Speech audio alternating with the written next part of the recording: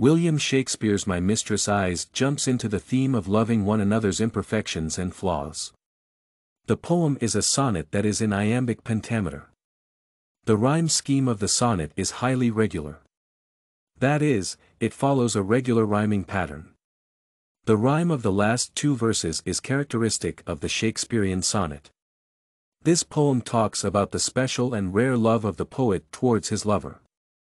Though the poet describes the imperfections and flaws of his mistress, he is very clear that he loves her imperfections and flaws. The poet begins the poem with negative statements about his beloved mistress but uses positive words towards the end to show his love for her. Though the physical features, smell, voice and touch of his mistress are not flattering, but his love for her is rare and special. In this poem, Shakespeare compares his mistress' features with several beautiful things in nature. He begins the poem by describing his mistress' physical features. In the first 6 lines of the poem, he says that her eyes cannot be compared to the sun as they are not beautiful and glowing, her lips are not red as coral, her breasts are dark and not snowy white, her hair is not soft and sleek, and her cheeks are pale and cannot be compared to two-toned red roses. The poet describes the smell of his mistress in the 7th and 8th lines of the poem.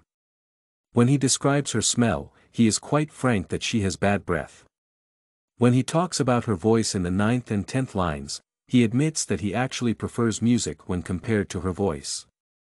In the next 2 lines of the poem, the poet is clear that her mistress' walk is heavy-footed as it could not be compared to that of a goddess. When the poet describes his mistress negatively in terms of physical features, smell, voice and touch, it sounds like he is insulting her. But the tone of the poem changes in the 9th line of the poem when the poet says, "I love to hear her speak, yet well I know that music hath a far more pleasing sound."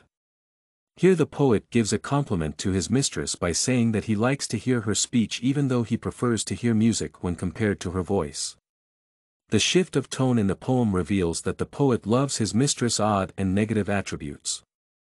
In the last 2 lines of the poem, the poet confirms that his love for her is rare. Even though he points out all the negative attributes of his mistress, he still loves to hear her talk and thinks that his love for her is rare and special.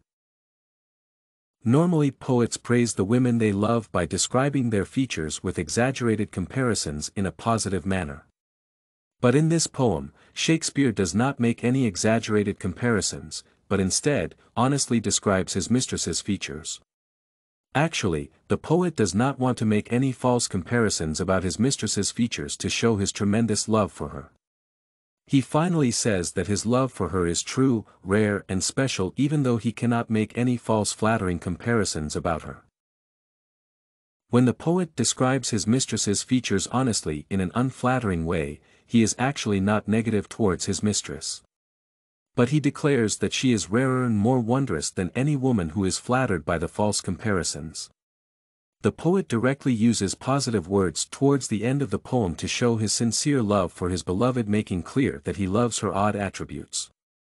The poem is an honest and frank love poem that emphasizes loving one another's physical or other imperfections and flaws. It is very clear that despite of all her defects, the poet loves her really and sincerely.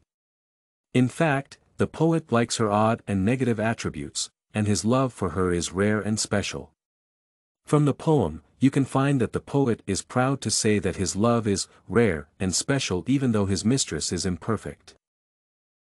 The ending phrase, "I think my love as rare as any she belied with false compare," reveals the actual subject of the poem. Instead of untruly admiring a love by making false comparisons, the poet wants to be honest in describing his love since appearances are not a matter where true love is concerned. When the poet says that his love for his mistress is rare, it clearly reveals that the poet wants to show his love for her only through his actions and not through false words and comparisons. The poet says that his love is rare as he does not like to make fake comparisons like others to show his great love for his mistress.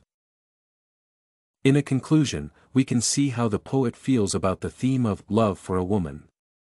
In this poem, the poet shows his high-value love for a woman with beauty defects. For him, she was a rare beauty though her features contrast with the standards of conventional beauty. Moreover, the poet's love for her is sincere. Hence, the poet is more realistic in describing his love for her beloved without making any false comparisons. The poem reveals that love for a woman must be true irrespective of her beauty, and also shows that imperfections are not a measure of love. The poem also emphasizes that false flattering words are not necessary to show your true love towards your beloved.